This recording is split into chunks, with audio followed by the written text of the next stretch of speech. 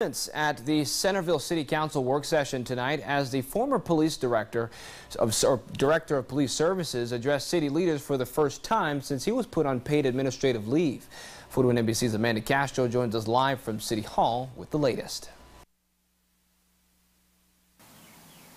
Skylar, it was heated inside council chambers tonight as the former director of police services, Ed Tucker, addressed city council about the state of the Centerville Police Department. He was put on paid administrative leave in September, and he tells me that last week he got his severance notice saying that he's no longer getting paid, and he was put on administrative leave for unspecified reasons.